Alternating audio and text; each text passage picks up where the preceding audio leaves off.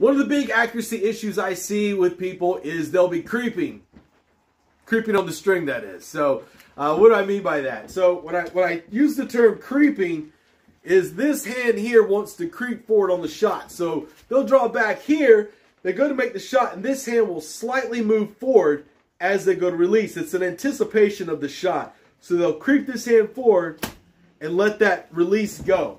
Okay? Even if they feel like they're getting a good release, you'll see people go here and creep it forward and then pull.